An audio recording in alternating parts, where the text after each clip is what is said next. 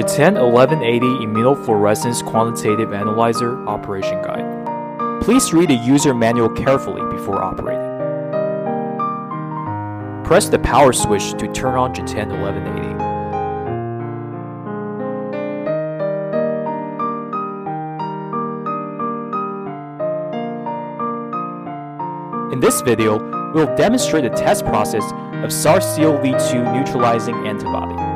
Attach the SD card to SD card recognition zone. Click OK to import the reagent parameters.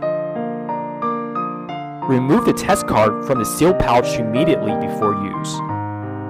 Put the test card on a clean table, horizontally placed. Remove the seal film from the top of the sample diluent. Mix the blood sample thoroughly before testing.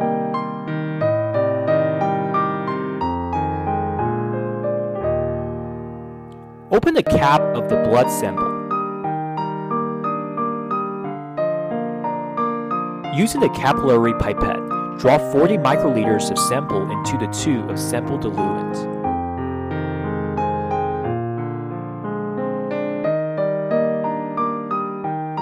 Insert the capillary pipette into the dilution liquid and pump 5 to 6 times.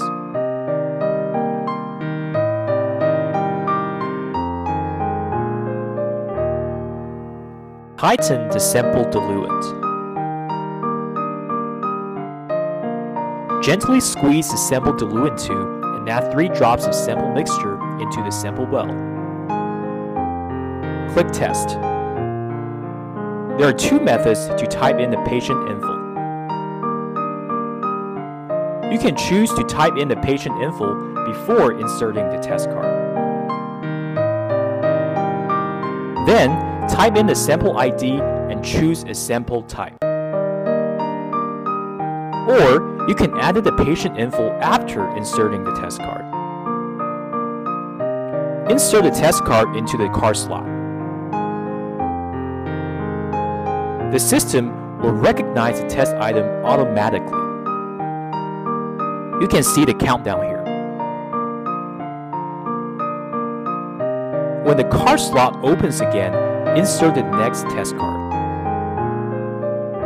This is because Getein1180 has 7 incubation channels. The system will recognize the test item automatically. After the test is done, the result will be printed automatically.